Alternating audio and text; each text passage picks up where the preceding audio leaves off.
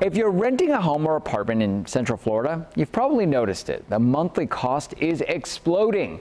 Orlando is one of the top 3 cities with the biggest spike. Experts say there may be no end in sight. Fox 35's Lydia Hugh has the details.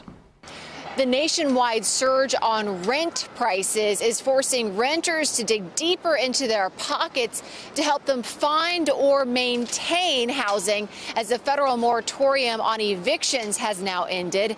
The median rent price across the country has risen by more than 19% over a year ago to reach $1,789. But there are some cities, particularly in the Sun Belt region, that are seeing spikes that are much higher. Take a look at the median rent in Phoenix, Arizona, up more than 27%. Las Vegas, Orlando, and Tampa also landing in the top 10 markets for steepest increases. But it's Miami that comes out on top with more than a 50% year-over-year increase. According to Realtor.com, this increase in rent means that people are spending more on housing. In Miami, 59% of a household's income is now spent on rent. It's more than 40% here in New York City.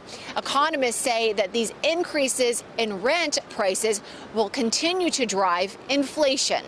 And what is happening now is that people are essentially saying, well, jobs are being created.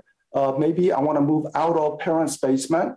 At the same time, people who wanted to buy, now the prices are so high, they are renewing their rental leases. Consequently, the rental demand, very, very strong. Some people priced out of buying a home, also young adults moving out of the basement.